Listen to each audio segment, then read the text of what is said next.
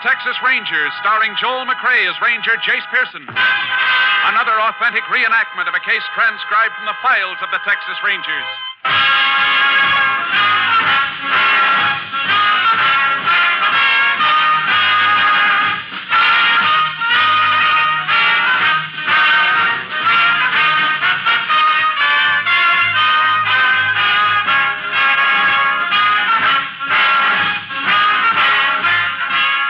Names, dates, and places in the following story are fictitious for obvious reasons. The events themselves are a matter of record.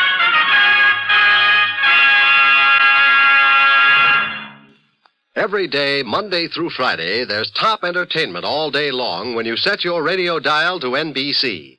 Listen for Double or Nothing, and you'll hear one of radio's funniest quiz shows. Yes, Walter O'Keefe consistently comes up with great comedy entertainment Monday through Friday on Double or Nothing. Listen and you'll agree.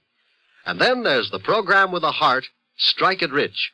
The grand entertainment that Warren Hull brings you every day on Strike It Rich is just what the doctor ordered if you suffer from the housework blues. From Chicago, Tommy Bartlett brings you Welcome Travelers and interviews with the many interesting guests who each day pass through the Windy City. And for more fun, listen for Bob and Ray, those two zany comics. Then there's Music and Charm with Dave Garroway. So remember, every day, Monday through Friday, chase your blues away with the wonderful daytime programs on this station of the NBC Radio Network. And now, here's today's adventure with the tales of the Texas Rangers.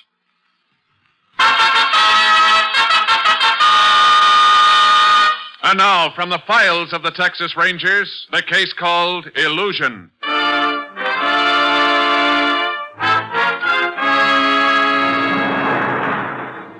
It is 3 a.m. on October 3rd, 1945. In the town of Eagle Rock, Texas, Sheriff Glenn Minton is awakened by an urgent knocking on the door of his house. He slips on a bathrobe and walks downstairs as the knocking continues. Just a minute, I'm coming. All right. Now, who is it? Amy West! I've got to talk to you, Sheriff. Please let me come in. All right, come in. Oh, Sheriff, I'm so scared. Now, whatever it is, it can't be that bad. You don't know, Sheriff. You don't know. You can't. Here, now, you just sit down and relax. No, please don't leave me. Sheriff, they tried it again. Tried what? They've tried to kill me. Who? I don't know. Somebody wants me dead. Now, look here, Amy. I've known you since you were a kid, and I'm going to talk to you like a father. I know what you're going to say. You think I'm imagining things. Well, it kind of looks that way. This is the third time in the past 2 months you've thought somebody was trying to kill you. They are. I know it. Amy, the other times we proved to you it was either accident or imagination. You've never believed me. When the brakes went out on my car, when that man came into the house to kill me, you didn't believe it. Amy, you said that prowler was still in the house when I got there, and you know I didn't find nobody. He was there. I know he was, and tonight he came back. He tried to blow me up. What? I woke up and smelled gas. Before I could get out of there was an explosion. Where? The bathroom, I think. Part of my bedroom blew up. I don't know how I wasn't killed. Well, why didn't you phone instead of driving all the way in here? The phone wouldn't work. Oh, it was awful. Why do they want me dead?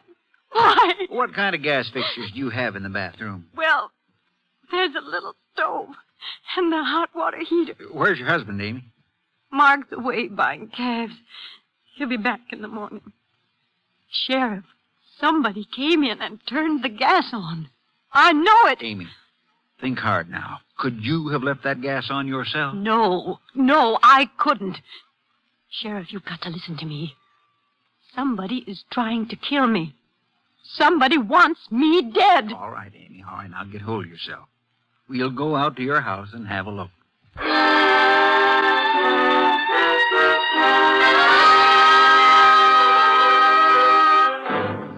The sheriff made a preliminary investigation at the West Ranch house, then requested assistance from the Texas Rangers. Ranger Jace Pearson was assigned and reached the ranch at 10 that morning. Mark West, Amy's husband, had arrived home in the meantime. The two officers left Mr. West downstairs with his wife and went up to investigate the scene of the explosion. Pretty much of a mess, ain't it, Jace? Uh-huh. Mrs. West was lucky, though. I've seen gas heater explosions when there wasn't a thing left of the house. What do you make of it? You figure somebody could have come in here and turned the gas on like Amy says? Could be. Heater valve was open. Yeah, but Amy could have left it open herself. You know how careless people are about things like that. Uh-huh. You say Mrs. West thinks somebody tried to kill her a couple of times before. That's right. But, Jace, to tell the truth, I don't put much stock in what she's been saying. Why not? Well, Amy's always been kind of high-strung, gets herself all upset about little things. You know how women are sometimes. Is she happy with her husband? Oh, Mark's always been real good to her. Seems to be crazy about Amy and her about him. Only one thing wrong I ever knew of. What's that? Well, both of them's always wanted kids, and they never had any. Last 5-6 years, Amy's been kind of brooding about it. What about these other times she said attempts had been made on her life? Well, the first time it was the brakes on her car. They went out and Amy smacked into a fence. She was lucky, just shook her up some. Mechanic said it could happen to any car. And the second time? She phoned me and said there was a prowler downstairs. When I got here, she swore she could still hear him walking around. I looked everywhere, and I didn't find a sign of anybody. Where was her husband? Away. He'd gone up to Dallas early that evening. You reckon he's involved in this? Oh, I don't think so, Jace. Like I say, he's pretty fond of her. As far as you know, Sheriff, did Mrs. West ever try to take her own life? Well, just between us, the way Amy's been acting lately, I wouldn't put it past her. Uh-huh. We better go down and have a talk with both of them.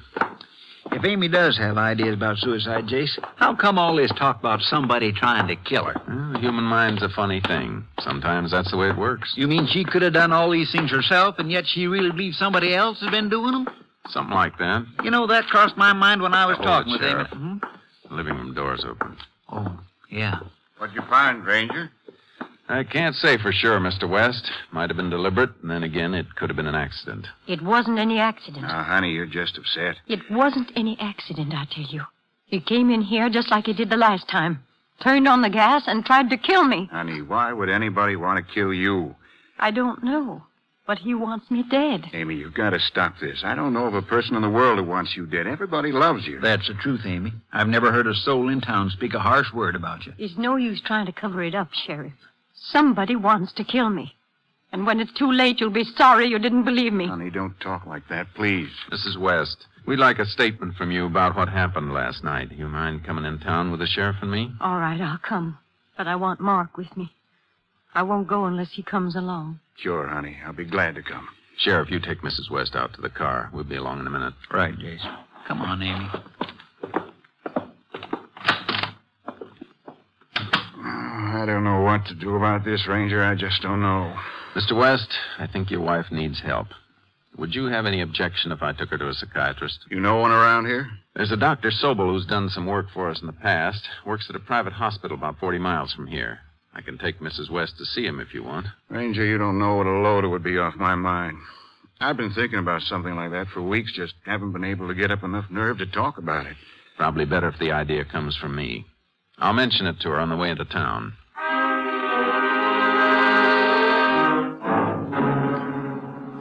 I talked to Mrs. West. At first, she was reluctant to see the psychiatrist, but by the time we reached the sheriff's office, she'd consented. After the sheriff took her statement about the explosion, I drove Mrs. West and her husband to the hospital. While she was talking to Dr. Sobel, Mark West and I waited in the outer office. 2 hours later, the doctor opened the door between the offices. Sorry I kept you waiting so long, gentlemen. Mrs. West, you can go into the other room with your husband now. How you feeling, honey? All right. I've given your wife some capsules, Mr. West. Just a mild sedative. See that she takes one every night before she goes to bed. Sure, Doctor. It won't help. It will if you make up your mind to let it. Nothing's going to help. Somebody wants me dead. Sooner or later, he'll kill me. Well, we'll talk more about it, Mrs. West, sometime soon. Now, if you and your husband don't mind waiting, I'd like to speak to the ranger for a second. What do you think, Doctor? Well, it's only a preliminary examination. I'll want to spend much more time with her. But there doesn't seem to be any clinical psychosis present. You mean there's no definite insanity? I'm almost sure of it. What about this idea she's got that she's going to be killed? She's an extremely unstable woman, Ranger. And she's under some kind of severe emotional strain. What it is, I don't know yet. Well, the sheriff and I'd like to help her any way we can. Is there anything we can do? In a case like this, Ranger, nothing. Nothing at all.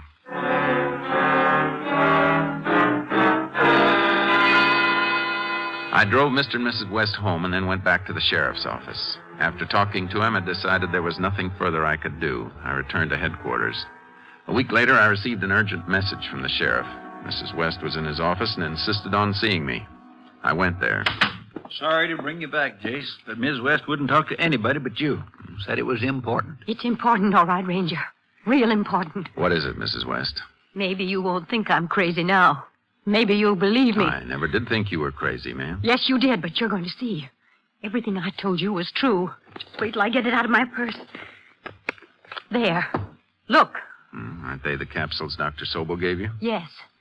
And now I know I wasn't dreaming the past few months. My life has been in danger. Now, Amy... Well, what makes you so sure now? This. Now, you see, inside the capsule, that's the color the powder should be. Green. But look at this capsule. Powder in that one's green, too, Amy. I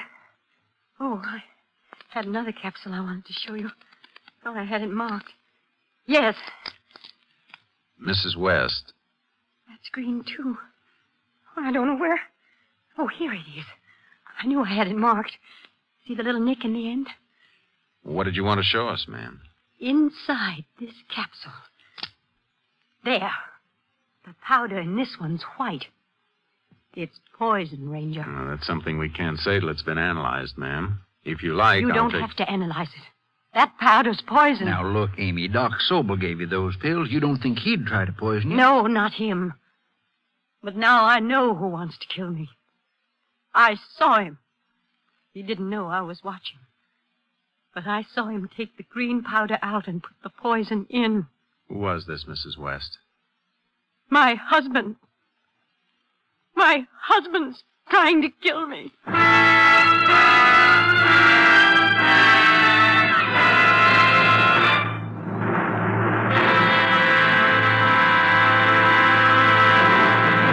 In just a moment, we will continue with Tales of the Texas Rangers, starring Joel McCrea as Ranger Jace Pearson. The cruel nature of cancer is well known. It strikes young and old, rich and poor alike. Men as well as women fall victim to this dread disease. And because anyone can develop cancer, everyone must join in the fight to conquer cancer. Every American shares in the hope that soon cancer will be conquered. But we cannot just hope for complete cancer control. We must take positive action. Do your part. Take positive action. Strike back against cancer by joining the American Cancer Society's 1952 crusade. Your dollars will help support the Society's 3 essential programs of research, education, and service to the cancer patient.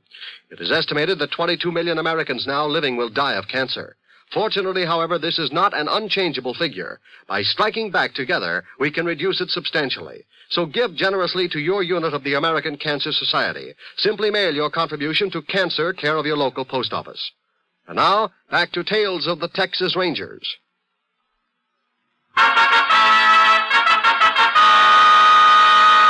We continue now with Tales of the Texas Rangers and our authentic story, Illusion.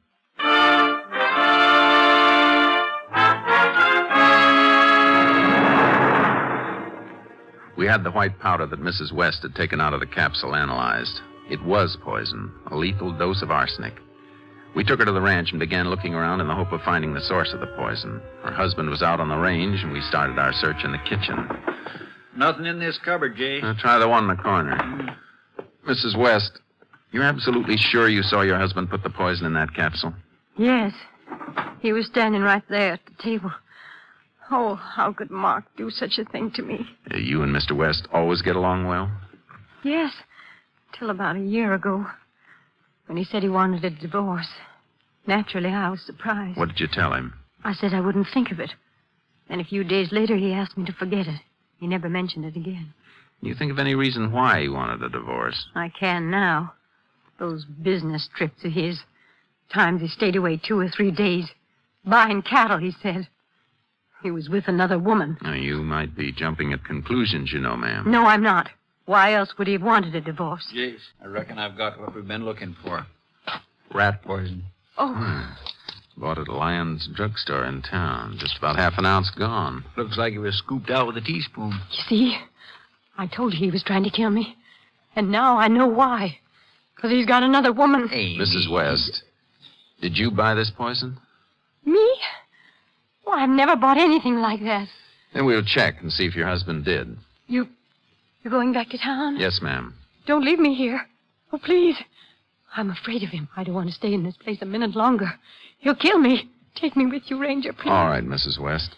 You can wait in the sheriff's office while we go to the drugstore.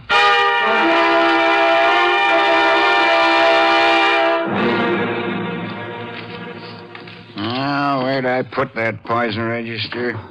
Yeah, here we are.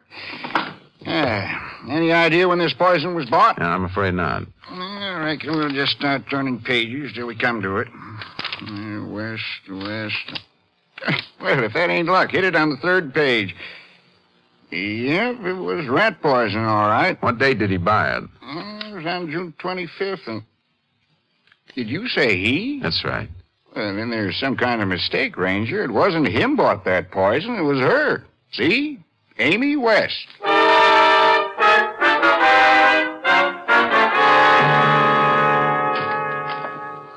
Did you go to the drugstore already? Yeah, Amy. We went to the drugstore. Sheriff, is something wrong? Mrs. West, out at your house, you told us you hadn't bought any rat poison. Yes. This is the poison register from Lyon's drugstore, Mrs. West. Yes? Is that your signature? Oh. Is there any chance somebody else could have signed your name? No, it's mine. I remember buying it now. I don't know how I could have forgotten. Please, don't be angry with me. Please. We're not angry, Mrs. West. All we want to do is help you. Oh, I'm such a fool. I hate to ask you questions when you're upset, Amy, but it's important that we find out about this. Did you really see Mark put poison in that capsule last night? Yes, I thought I did. I don't know now. Everything seems to be spinning around in my head. I'm not sure of anything anymore. I think that's enough for now, Sheriff. I could see it so clear. Mark standing by the kitchen table, putting that white powder. Maybe I've been imagining things all along. Maybe I'm crazy. Oh, Ranger, please help me. I think we better take you over to see Dr. Sobel again, ma'am. I don't care what you do. Just help me. Help me.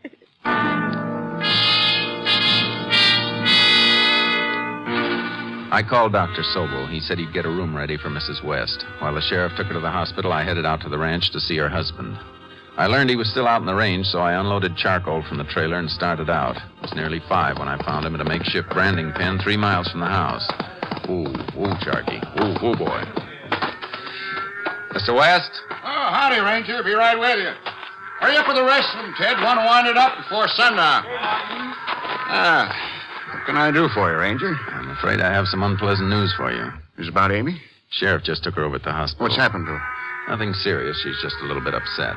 Oh, I thought it was... You were going to say something, Mr. West? I get so worried about her, the way she's been acting lately. I can't sleep nights thinking about it. Oh, Dr. Sobel's one of the best in Texas. If anybody can help her, he can. Sometimes I think she's better, and then... Well, it's like a curtain dropped in front of her eyes. She looks at me like she's never seen me before. It's pretty awful, Ranger. Yes, it is. I'd like to go see Amy as soon as I can.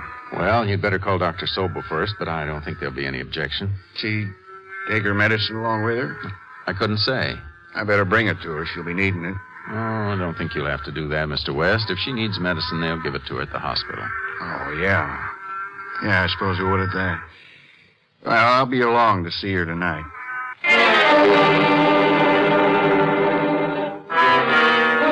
On the way back to the hospital, I kept thinking about his mentioning the medicine. It bothered me and created a growing suspicion in my mind. By the time I reached the hospital, I was convinced we didn't have all the answers. The sheriff and I decided to listen to any conversation between West and his wife. We set up a hidden microphone in an empty room, and we asked the head nurse to have Mrs. West moved in there. We settled down in an adjoining room with earphones and a tape recorder. At 7:35, we heard the door in Mrs. West's room open and close. Hello, honey. Hello, Mark.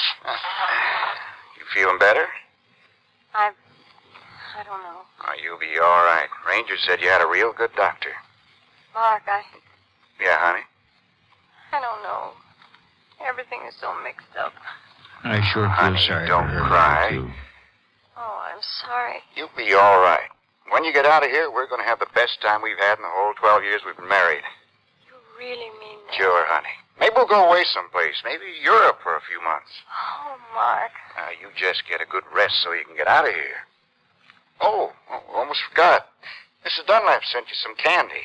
You know, that chocolate fudge you're so crazy about. Here. Candy? Oh. I don't want it.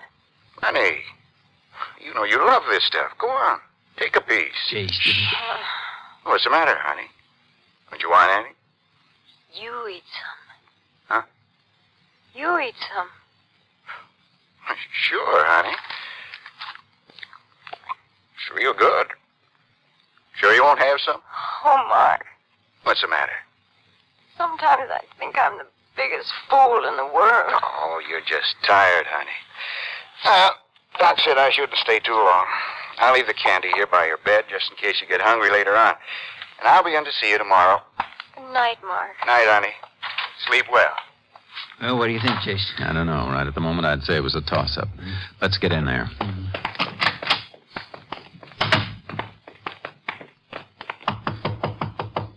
Come in.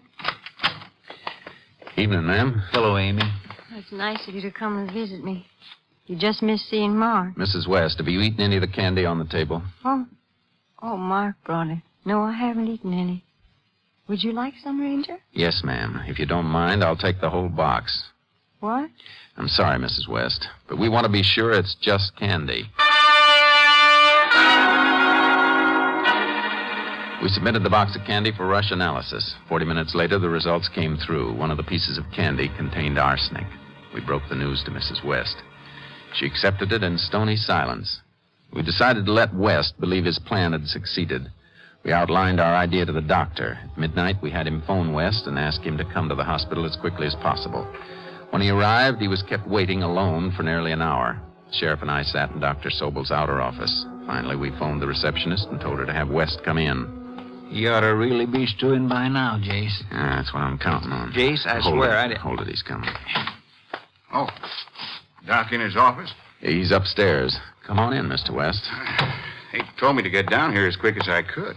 I've been waiting for an hour. What's it all about? I don't know. We got a call, too. How long you been here? About an hour. What's happened to Amy? We don't know, Mr. West. I went down to her room. She wasn't there. Yeah, we were down there, too.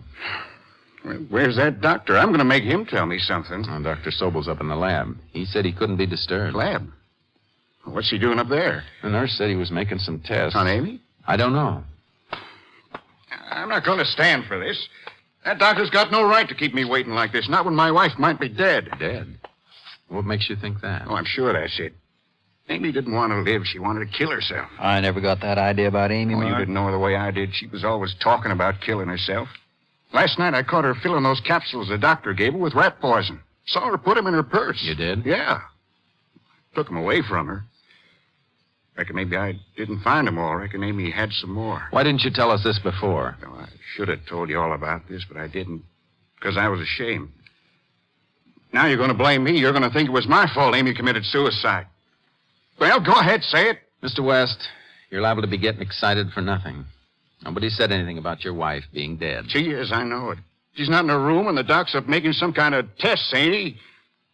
She's dead. She committed suicide. She's dead. Take it easy, Mark. I can't understand it. I tried to make Amy happy. Why'd she want to take her own life? We don't think she did, Mr. West. Huh? We think you tried to poison your wife with arsenic in the candy you brought her tonight. Candy? I didn't bring her any candy. We know you did. But that's a lie.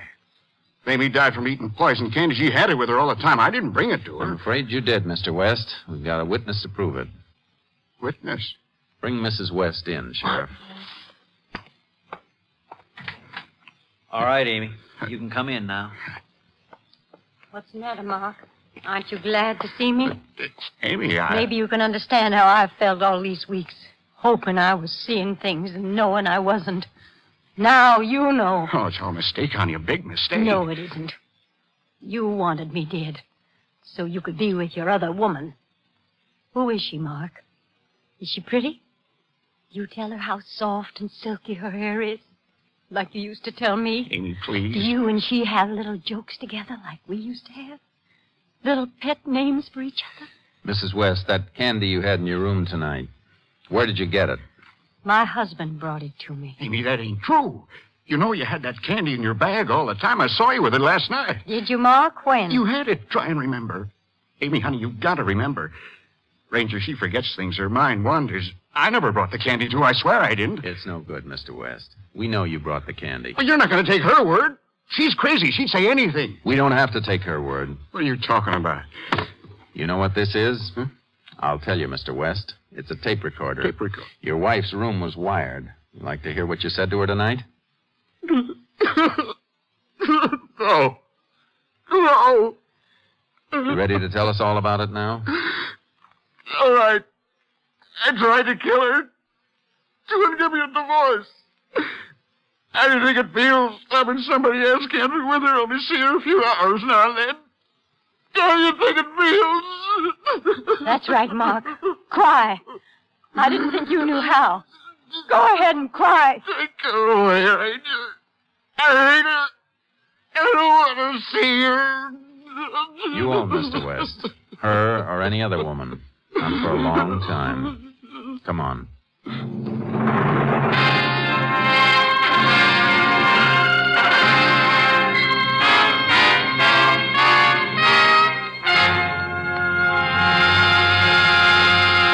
In just a moment, we will tell you the results of the case you have just heard.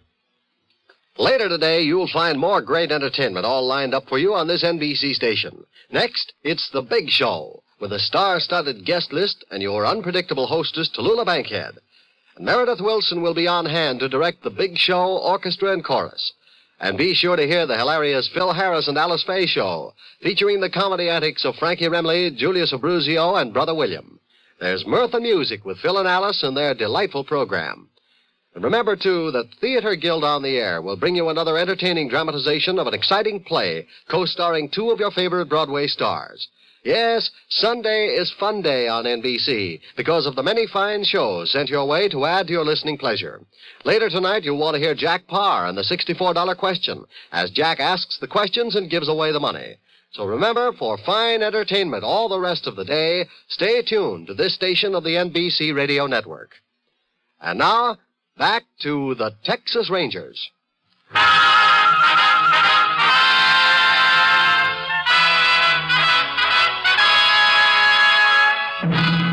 And now, here are the results of the case you have just heard. Suffering from nervous strain, Amy West went to a private rest home. After 6 months, she was fully recovered. Mark West, having confessed to the attempted murder of his wife, was sentenced to 10 years in Huntsville Penitentiary. Next week, Joel McCrea in another authentic reenactment of a case from the files of the Texas Rangers.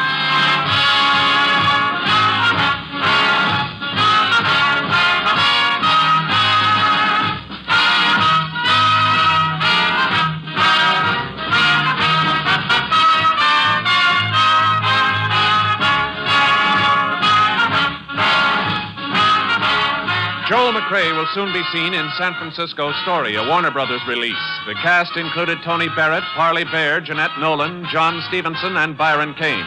Technical advisor was Captain M.T. Lone Wolf Gonzalez of the Texas Rangers. This story was transcribed and adapted by Charles E. Israel, and the program was produced and directed by Stacy Keach. Hal Gibney speaking. Next, enjoy 90 minutes of comedy, drama, and music on The Big Show on NBC.